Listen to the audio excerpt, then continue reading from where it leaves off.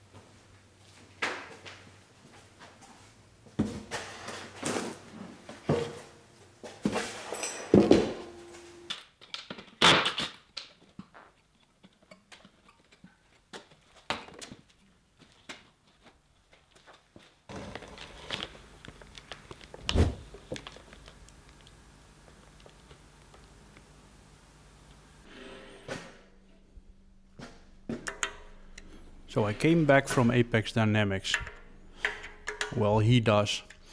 And the rack and pinion, or the rack, comes in sections of 1 meter, so they say. So let me first mount the first one and then have a look at how do you align the second one with the first one.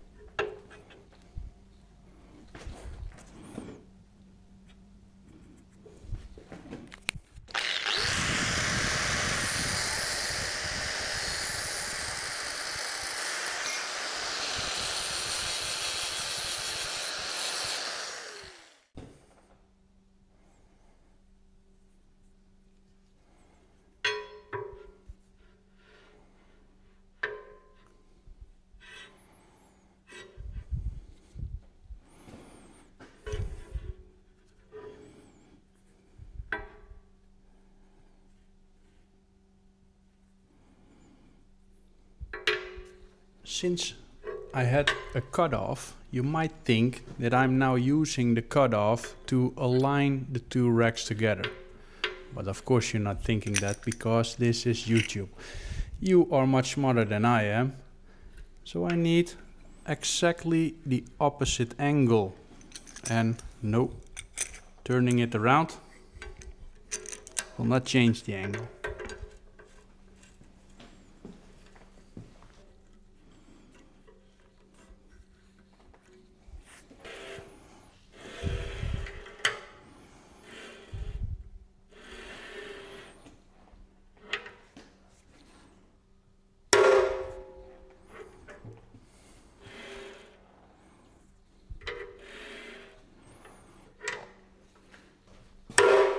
So when I also hear you think, what's that tool that he's using to transfer those holes? Well, guys, that's called a hammer.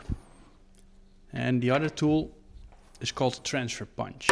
I'll put some links down in the description box below.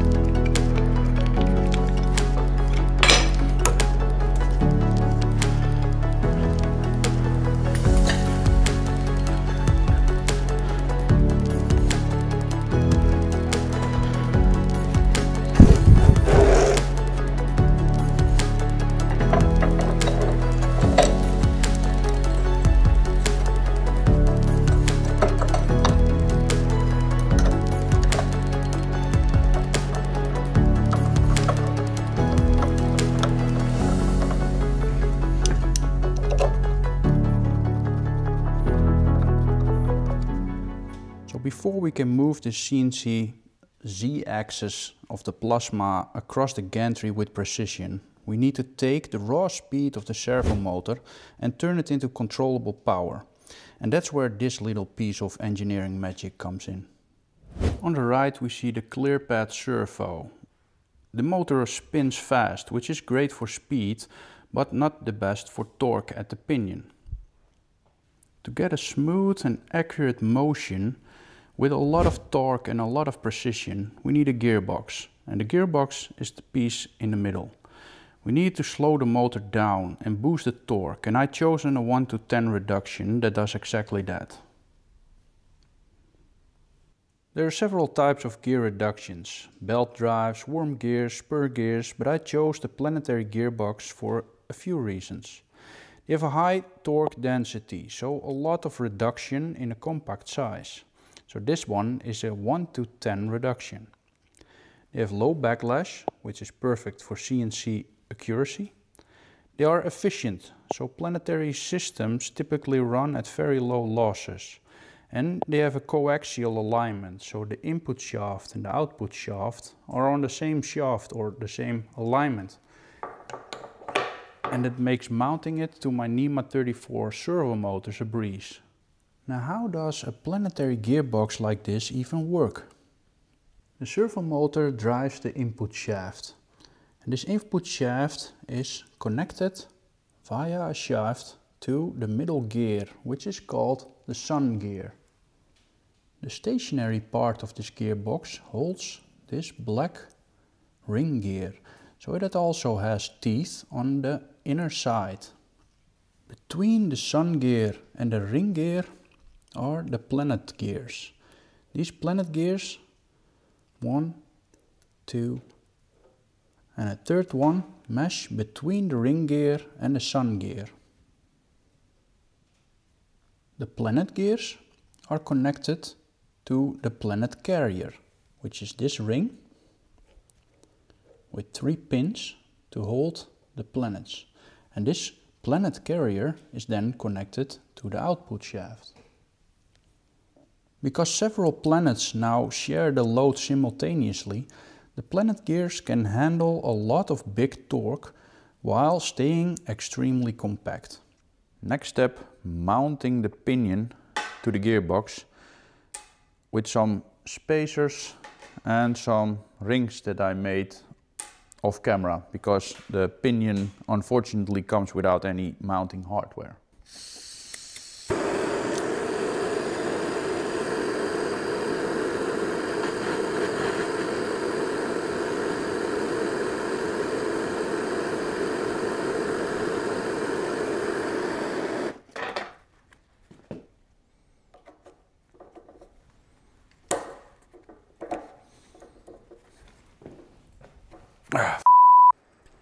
Okay, that didn't work out as planned. So using an M5 bolt and the ring I made on the lathe, I pulled the pinion and the ring on the shaft.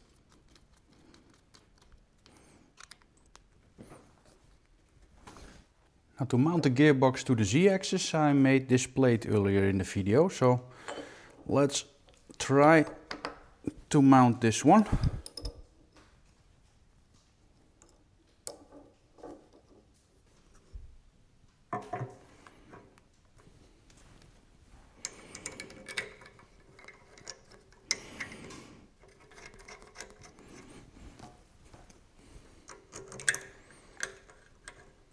I'm using the slotted holes in this mounting plate to fine-tune the mesh between the pinion and the rack. Some people will prefer a little plate to reduce wear and tear, but since this is a CNC machine, I'm aiming for a tight, low backlash setup for maximum accuracy. On this link of the Apex Dynamics website, you can see a YouTube video on adjusting the pinion to the rack. And look, this simulation shows the real problem. If you have an offset between the pinion and the rack, there is a lot of backlash. So when reducing that to the correct amount, the backlash becomes minimal.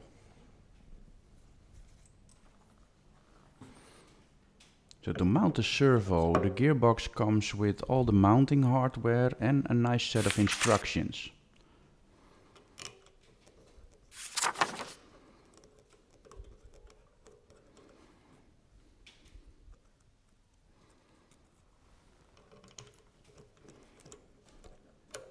So now I'm tightening the bolts to mount the servo motor and to clamp the gearbox collar onto the motor shaft. The manual says to use a torque wrench, but I don't have the right one laying around. Luckily, I'm incredibly sensitive, so I'll just torque these by feel. Engineers, please don't panic.